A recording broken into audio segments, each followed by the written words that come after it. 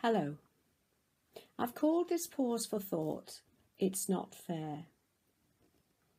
When we think of the words, "it's not fair," some people will think of climate change. A recent report highlighted that the poorest 50% of people are responsible for just 10% of the issues caused by climate change. Those who have contributed least to climate change are the same people who are impacted most. Climate change is not just about saving our planet.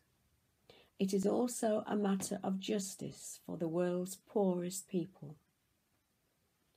When we look at the problems and loss that climate change brings, we can draw parallels with the prodigal son, who needlessly squandered all the things he had inherited. There is a danger that the wealthier people and countries in the world are living with selfish values and reckless behaviours that destroy what we have inherited and jeopardise what we pass down to future generations. Thankfully, the prodigal son came to his senses and showed a willingness to change his ways. As we reflect on climate change, it should be our prayer that we, along with all people across the world, would also come to our senses and realise that there is a better way, that we need to radically change the story for the world's poorest and bring justice across the world. In the parable of the workers in the vineyard, Matthew chapter 20, verses 1 to 16, those who were hired first and had worked all day in the vineyard, in the heat, were certainly saying loud and clear, "It's not fair," when the foreman paid them the same as those men who had worked for only 1 hour. They grumbled, "You have made them equal to us." Our sense of fairness and justice is based on what we think we deserve. Those who worked all day felt they deserved to be paid more than the others, rather than what they had agreed to work for. The question really is, what do we deserve? The kingdom of God is a kingdom of grace. All those who worked for the Master did so only because he invited them to, not because they deserved it. Through this parable, Jesus wants us to recognize that all we have is an incredible, generous gift from God.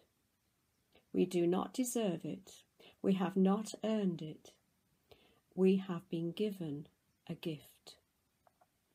We have been entrusted with the responsibility to be good stewards of this gift, of his wonderfully created world, to recognize God as the owner and manage it all for his glory and not our own.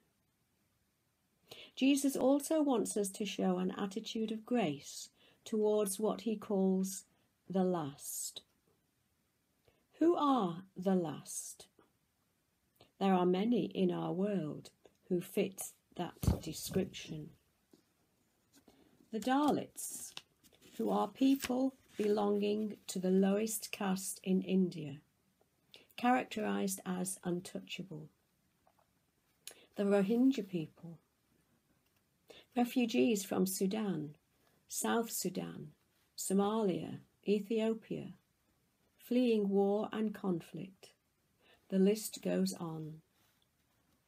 This workers' rights parable teaches that they, the last, will be first. At the end of the day, when handing out rewards, God in his kingdom will turn everything upside down. But not just that, he makes everyone equal.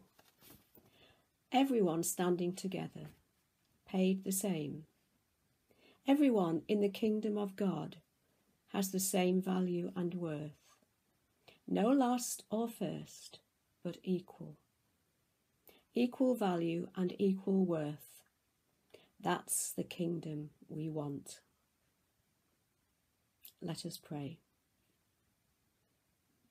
Lord, we pray for transformation, that you will act in the most broken situations, bringing hope to those suffering in an unfair, unjust world.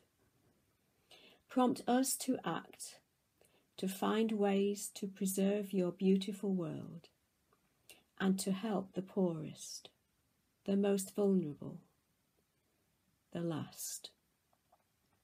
Amen.